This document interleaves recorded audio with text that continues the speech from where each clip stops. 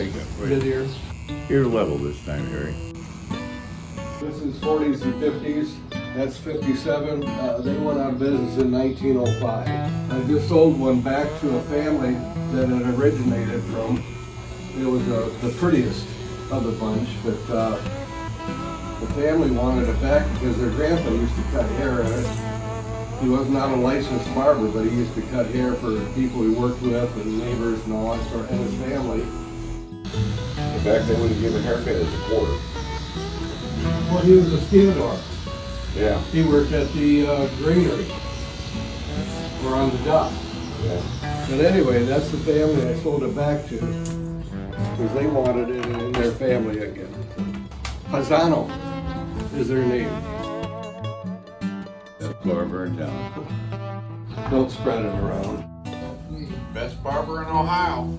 Harry's my name and hair is my game.